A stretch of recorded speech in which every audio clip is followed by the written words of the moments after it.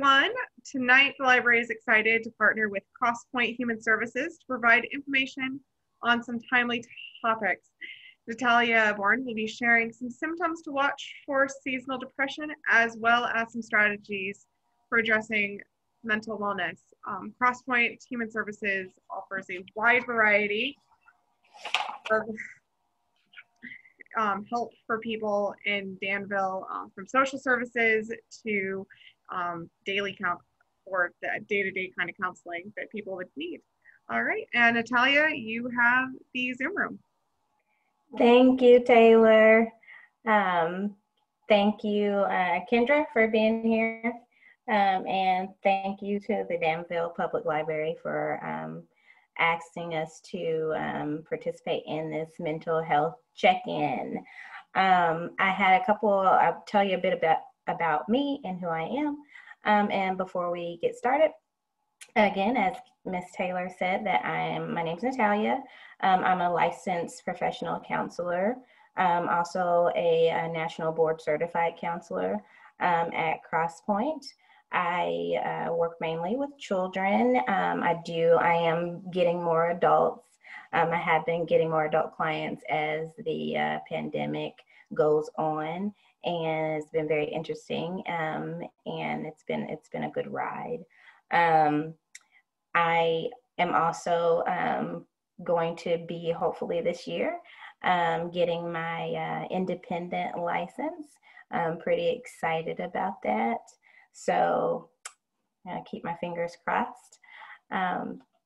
So there are a couple of points that I wanted to kind of bring into the Zoom room tonight. And the main point is we're going to discuss some things, manage some symptoms and some ways to treat seasonal depression.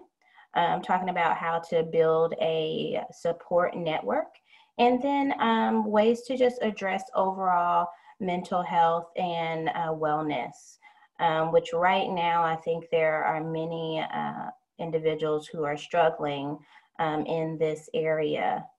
So as therapists, we diagnose according to the DSM-5.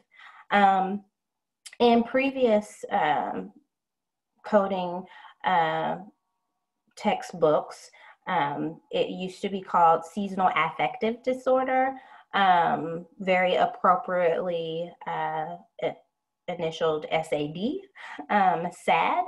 And but now in the new revised DSM-5, it is Major Depressive Disorder with a seasonal pattern. This can happen to anyone of any age, but it mainly occurs among women and men, ages 18 to 30. Like I said, it can happen to anyone. You also notice that during the fall and winter months is when seasonal depression occurs. I'm gonna share my PowerPoint so that I can kind of give you some visual. If you have a pen and paper and you wanna write some of these things down, please feel free to do that. So I'm gonna share this with you really quickly.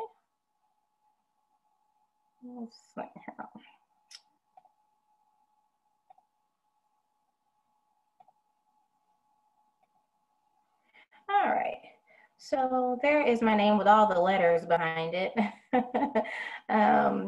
I will see how many more letters I can put behind that name.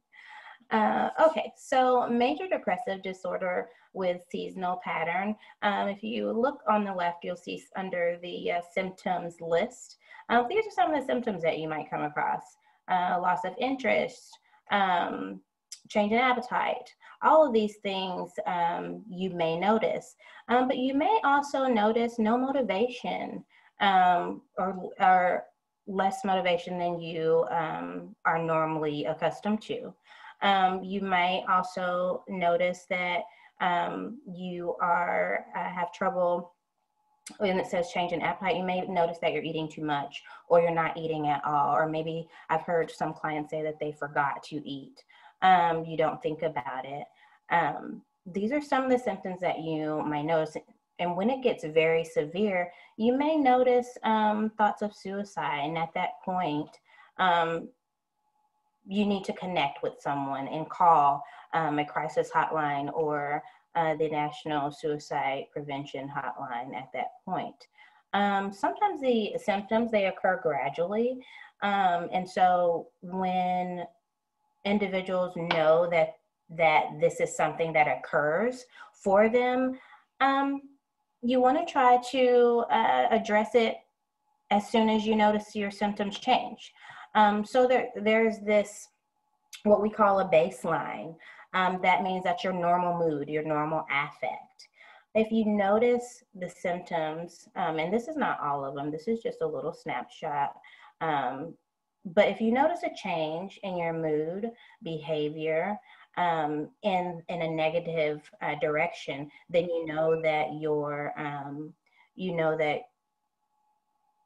you're becoming depressed, and you know that your affect and mood has changed. So you know that maybe I should get some help. And it's okay to connect with those networks, and it's okay to, which I will talk about later on how to do that. And it's okay to feel that way, but if you notice a change in your baseline and your normal mood and affect, that may tell you that, hey, something's wrong here, okay? Our mind and body has a way of warning us when things go wrong, or when things are just not quite right and you don't feel balanced. So when you know your baseline and you feel a change in your mood or behavior, that's the time to maybe address that. Some treatments for major depressive disorder are things such as talk therapy. And the CBT stands for cognitive behavioral therapy, which is a form of therapy that focuses a lot on the neurological aspect of the mind. And there are different interventions that go along with that. To talk about that will be a whole nother presentation, but SSRIs are selective serotonin reuptake inhibitors, which is just a class of drugs that are antidepressants. Normally now I don't, with my clients, I do not push the medications up front because I like them to take a holistic approach. I would like them to try some of the skills, some of the interventions that I give them, and I really want them to try. And then if that doesn't work, I normally give them a quarter or 2 quarters at maybe every 3 months. We check in, we do a risk assessment, we do a review. And at that time, if they still haven't been able to manage symptoms and they still haven't been able to get their moods under control, then at that point, then I would say, okay, maybe you need to see a psychiatrist to kind of prescribe you some SSRIs, which is basically helps us to feel good. It has that serotonin is that main aspect. It's the feel-good hormone. It allows us to be happy and feel satisfied in some respect. And so there are several types of antidepressants. I encourage you not to diagnose yourself and go on Wikipedia and Google any medications and say, hey, I think this is what's wrong with me, this is what I need, because your psychiatrist will probably say no. So I'll give you that. You never want to diagnose yourself. But like I said, if you feel like your normal mood and affect is changing in a way that it's pretty far abnormal from what you're used to, you definitely want to pay attention to it and notice the change. Light therapy, it is a form of therapy that is used a lot for, or quite often for seasonal affective disorder specifically. I've only used it once with a client. So I wanted to, this particular client was going through some major bouts of depression, and everything I was trying just wasn't working. And so I wanted to try the light therapy, which basically a client will sit in front of a light that's very bright it's supposed to resemble the sunlight without the UV rays. And they sit in front of this light box for about 20 minutes. They kind of want to do it every day for 20 minutes. So they may want to have one at home.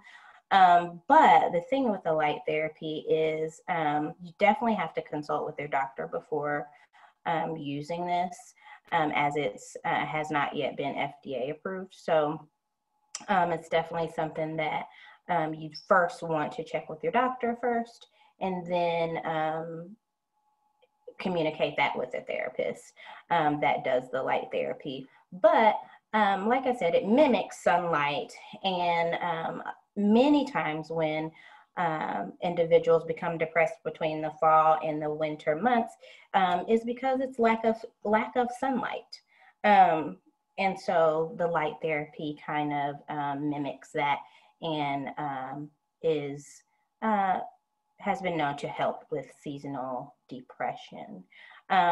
Also, seasonal depression is not like you may have heard it called the winter blues, but it's a little bit more severe than that. You can go from being happy and active to completely isolated.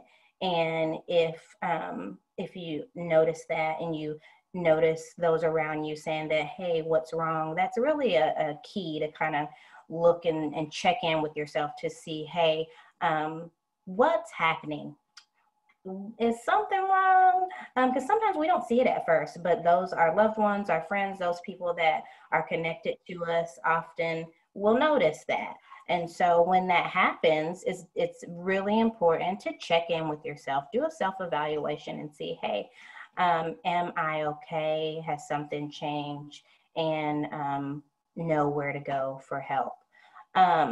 Which is a really good segue into the last point on the treatments of being attentive to your general health. Do your regular checkups. Make sure you're going, doing your physicals once a year or every 6 months, or however often you check in your physical health. Make sure that you're eating right, or you're paying attention to your change in appetite. Make sure that you're getting enough sleep. It's really important to at least get 6 to 8 hours of sleep. It's really important to kind of pay attention to these things. And if you're not sleeping, that's something to address too. Not being able to fall asleep, or not being able to stay asleep once you do fall asleep. Exercise is a really good way to cope with things. It really does a good job of increasing those serotonin levels. So when you exercise, you get that feeling of, oh man, I feel better. That's that increase in serotonin right there. And it makes you feel good. And as I said before, the serotonin is the feel-good hormone. And that's kind of what we want to be. We want to feel good and be happy in our own state. If you have questions as I go along, feel free to kind of chime in if you want to. You can put in the chat box if you want to. I'm going to check the chat box. Okay, no questions there. So welcome for those who have just come in. Thank you for joining us. We are going on to talk about a support network and why that's important. Like I said, if you have questions, just kind of put it in the chat box, or I think there's a feature where you can raise a hand and you can ask questions as we go along. Okay. I mentioned a support network earlier when I was talking about treatments. Okay.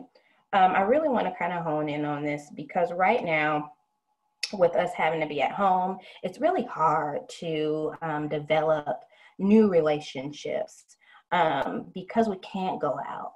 And we have to really be creative in building relationships. So the internet is very useful for that. And I'll get to that in just a second, but just kind of put that in the back of your mind. Have access to the internet, especially with us having to be at home, because it can be your lifeline to outside.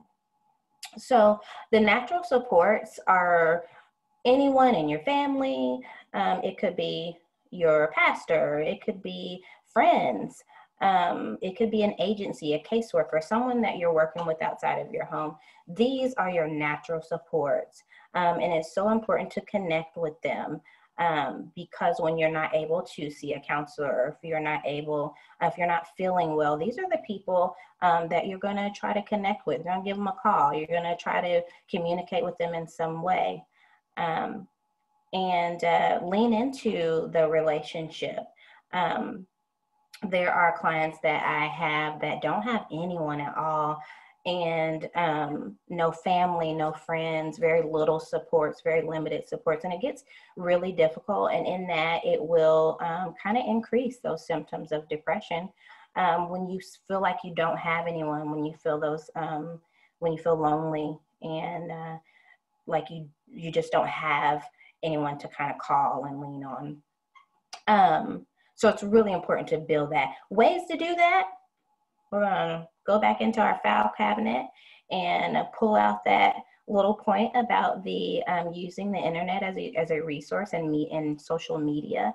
Right now, social media is a huge way that people are connecting with others, joining groups, using things such as Facebook to join groups and talk to people and family and friends. It's a way to connect when you can't connect outside of your home. Being able to research things and being able to kind of use elements such as Zoom to connect with friends. There are a lot of fun ways also. I just recently heard of doing a watch party. Using Netflix and doing a watch party where everyone's in their own home, but you all are able to like watch a movie together. These are all ways that you build relationships with others. And it's really important to do that, especially now during this pandemic. So also identifying your interest. What do you like? What are things that you're good at? What is something that you want to try? Identify these things. What is it that you like to do at home? Do you like to read? Do you like to listen to music? Are you one that likes to organize? Are there projects that need to be done at home that you didn't have time to do pre-COVID? These are things to kind of identify and notice what it is that I need to do. Also, using your internet to research things in your community that are still going on during COVID, because there are some things that are still happening. A lot of things are virtual, so you definitely want to pay attention to that. But then there are some elements that are not, and that you can actually get out of the house and engage in. There are a lot of groups that are following the social distance things, and that you can still kind of see people in person and contact face to face. So pay attention to those. Google's a good tool to do that. Using your supports to also find interest and building that network, which is a great segue to communicate. You must communicate. You must say, hey, you know about this group and what's going on? Listening to the radio, they give a lot of websites on where links and things to go to. Don't forget to use your voice and talk. No one knows if you're going through something if you don't speak up on it. You must definitely speak on the issue. If you're feeling imbalanced, say that. Use your supports for that. Don't feel like you're a burden and holding things in, because it'll kind of be like, a pop can that you put in a freezer. If it doesn't come out in a certain amount of time, it's going to explode, because it's just the pressure is going to get to you. So communicate. And don't be afraid to do that. And if you don't know how to do that, say that. It's okay to say, I'm not sure how to say this, or I'm not sure how to explain this. It's totally okay to do that. And if your supports are genuine, then they'll understand and be able to kind of get where you're coming from. So definitely communicate what the problems are. if you're having those issues. Even if you feel like something is off, talk about it. It's okay to talk about it. If you don't have those supports, like I mentioned earlier, there are people who don't have any and really find it difficult to develop them, even with using the internet and social media. It gets really difficult to kind of just have the confidence to talk and to try to develop new relationships. So group therapy becomes an option. I like to, I definitely like to encourage clients to use group therapy. There are many different types of group therapy, and they just kind of choose one that's best for them. Right now at Crosspoint, we have several groups that are going on, and I like to encourage clients to take part in those, engage in those. We have different brochures that they can look at to see if that group is appropriate for them. Because you definitely want to join a group that may be appropriate, even if it's for socializing. We have art therapy, we have meditation, we have parenting group, grief, all of these things. And grief is really important at this time, as COVID has taken away a lot of our loved ones. And so grief is a group that you can join to just build a support network. And even if you have a support network, you know, it's a way to kind of develop new relationships. So you definitely want to hone in on that and continue to build. Just because we're having to stay at home does not mean that you can't build new relationships. That can be done. You just have to put a little bit of effort into it. And if that confidence is kind of minimal, then that's where you want to use your support system and your support network. And if you don't have one, then you want to see a therapist to kind of help you to learn how to build that confidence, to help you get a little bit past that fear that comes with lack of confidence. Okay.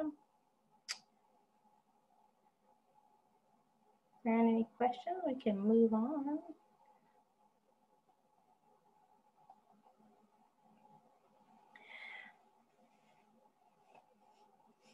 All of these things you'll see will connect with each other. So the strengths, knowing your strengths, knowing what you're good at, what you like. I like to listen to music. I like to organize. I like to clean my house. These are things that I truly enjoy doing. And so I like to be with my family and my friends. And I like to talk on the phone. So these are things that I like to do. A lot of times with my clients, I always try to address their strengths. And it can be anything that you enjoy, and it can be something that an interest that you're wanting to do.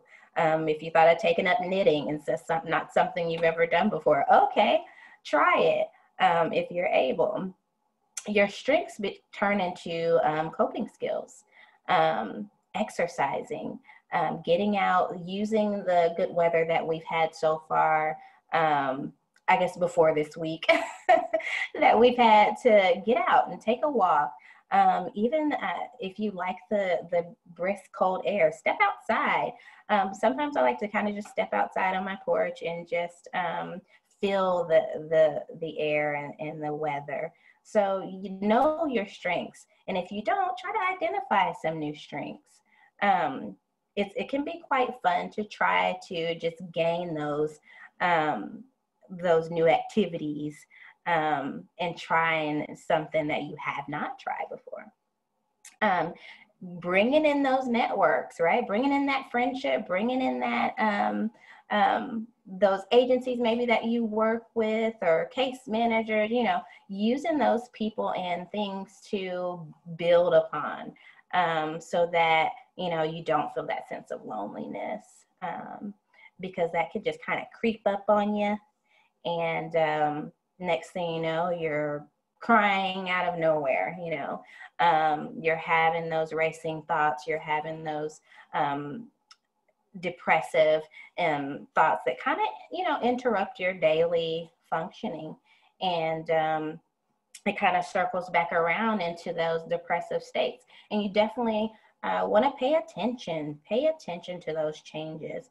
And, you know, I think if you have a very solid support system, you definitely can hone in on that as much as you need to. Having a general overall mental wellness is so important to continue on every day, even when you notice that things are not going array, to kind of look at the glass half full instead of half empty. Most of the time our minds will focus more on the negative aspects of what's going on instead of the positive. It's really, really important to kind of retrain your mind. And when those negative thoughts come about, then you want to kind of switch it out with, hey, goodness, it's raining today and I don't feel like going out. But you know what? You know, if I do go, I can get my errands done. I can get things that I need to be accomplished and then come home. You know, just little simple things. It doesn't have to be anything too heavy. You definitely just want to, you know, think of the little things, the simple things that you can do in your day to kind of add to the positivity, that mental wellness. If you're not mentally well, that also affects your physical. When individuals are depressed and stressed, that stress can be so severe that it affects your physical body. And so if you're not taking care of your mental health, then you risk the chance of diminishing your physical health as well. People who have been overly stressed have been known to have heart attacks or trigger some underlying comorbidity, some underlying medical issue. Mental health and wellness is so important because you don't want to do that. You definitely don't want to put yourself in the hospital because your mental health is wavering. So you definitely want to pay attention to yourself and pay attention to any signs and symptoms and changes in your baseline. You definitely want to identify where you're falling, okay, where those symptoms are increasing, okay. Being creative, I mentioned earlier, be creative. Try something you haven't tried before. Now, I can't think of anything that I haven't tried yet, but I'm hoping that I can try something I haven't tried. I've been trying to find something because I try to dabble in different things, and painting and I love to read, so that's something. I did a podcast for the first time. I listened to a podcast that a friend recommended, so that was pretty fun. And I enjoyed listening to the podcast, and so I tried another one. That's another thing. If you get recommendations from someone and you try it, you might like it, and you may try it again, and you may continue to build upon that recommendation, and that's kind of fun. Even though we're having to stay home and things are kind of, you know, they're not the same as what we're used to for sure. But there are ways to continue to maintain your mental health and wellness. Therapy, I'm very biased, okay, because I love therapy. So I recommend therapy to anyone. You don't have to be at a severe mental state to get therapy. Therapy is all about connecting with someone and working on those areas where you feel like you're kind of faltering a little bit. And sometimes I've had clients just use therapy just to talk, just to vent, to someone who's not judging them, and in a safe environment where they can just be free to let go of some things that they've been holding on to. So use that and have fun. That's one of my last points. I always tell my clients to have fun. Try to make fun in anything that you're doing, because in the end, that's what's going to really increase that serotonin, and it's going to help you to feel good. And that's kind of the end game. You definitely want to feel good. And even when things don't look like they're going well, when we're out here and we're during this pandemic and we're having to adjust and wear a mask and do online groceries and not go to restaurants, and that can be very detrimental to some people, especially if they're really social. So all of these things kind of connect. They all connect with each other. You definitely want to use them and use your strengths, use your supports, and take care of you. It's like they say on an airplane, put on your mask first before you put on your child's or someone next to you, because you definitely have to take care of you first before you can take care of anyone else. If you're not mentally well, then you can't be there for someone else. You must be there for yourself first. I want to give a chance to, I'm going to check my time. I want to give a chance for anybody to ask questions if you want, if at all. Are there any questions? I know hopefully I didn't go too fast, but I like to kind of give an opportunity for questions. Okay, so I have a little something that I want to share with you all. I did say have fun, right?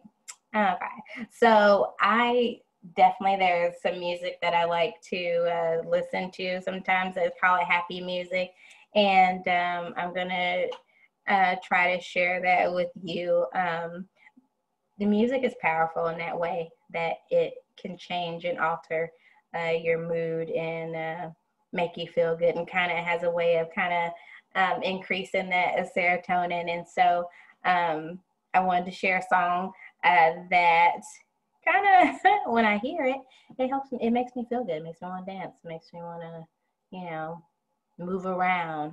And so I'm going to share that with you. And so also I want to give you guys a chance to kind of write down, here are some resources.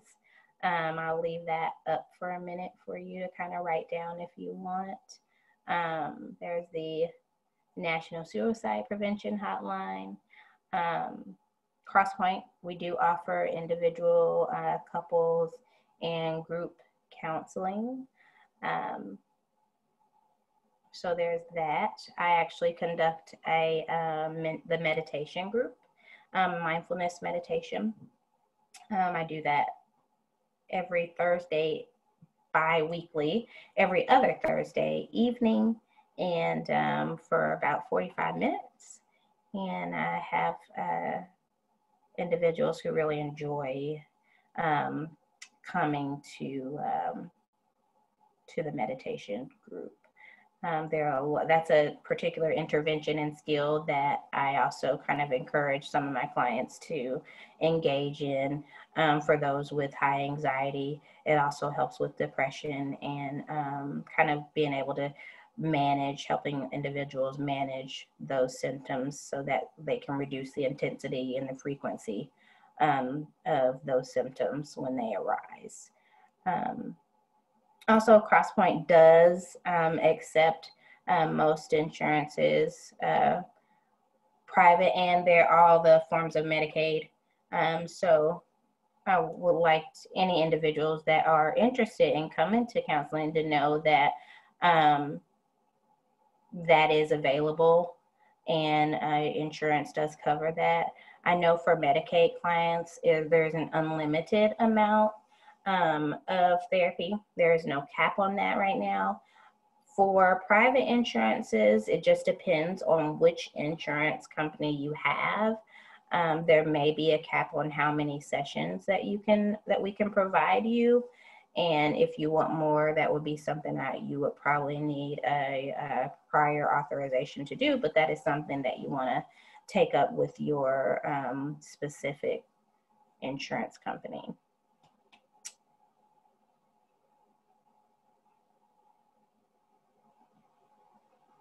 Okay. So here's one of the songs I want to share with you, something that makes me feel good when I see it, when I hear it. There's a lot of happy songs, but this one's one of my favorites. So I'm going to share it with you. Hopefully you can hear it.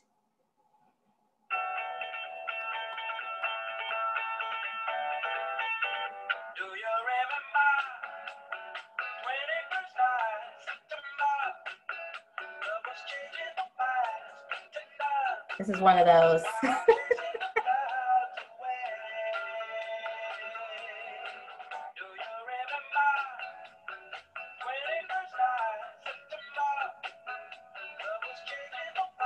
I can't see anybody, so I don't know if you're dancing.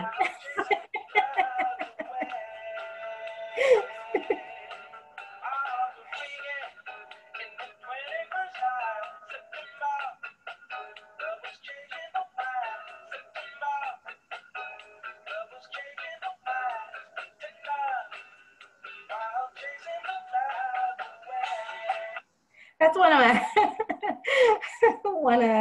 one of my songs I like to, when I hear it, it doesn't matter where I am, I wanna get down and some moves, and I'm not a dancer. So but I act like nobody's watching.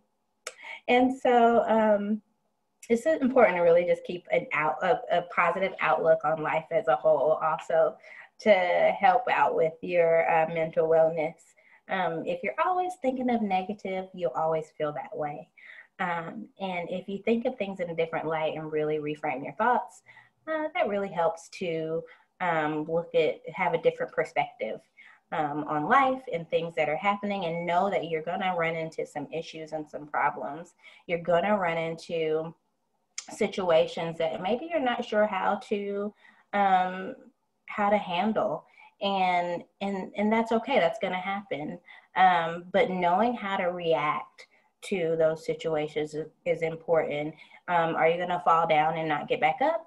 Or are you going to say, hey, I'm going to get some help. I don't feel well. Things aren't going well. I'm going to lean into my supports and see how that will help me, because it can't do anything but help, especially if you have a pretty solid support system.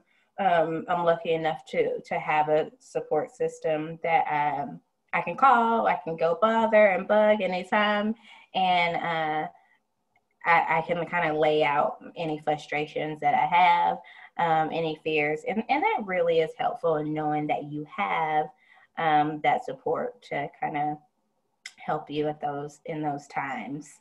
And so mental health is wealth. So you definitely always pay attention to your mind, your body, your soul. And when you see a change, you definitely want to seek help, whether it be professional or your friends and family. Are there any questions so far? We don't have any that have come up in the chat, but if anybody needs unmuted, I can unmute you if you have any questions.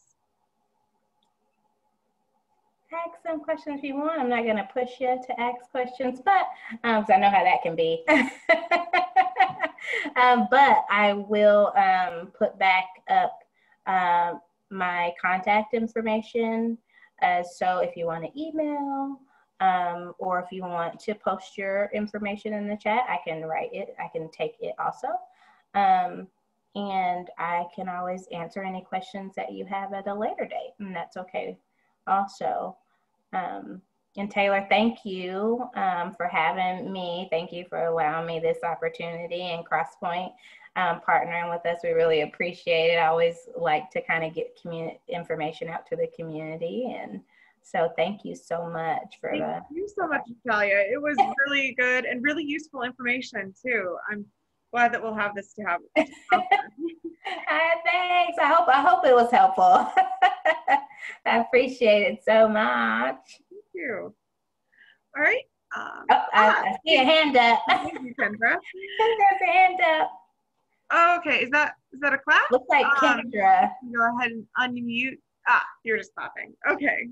Oh, thank you, Kendra. Appreciate it. Hopefully it was helpful. Like I said, I like to give out as much information, okay, as I can. So increase those serotonin, be happy, listen to music, dance if you want to, and all the things. So thanks, Taylor. Thank you so much again, Natalya. I'm going to go ahead and we're going to end here.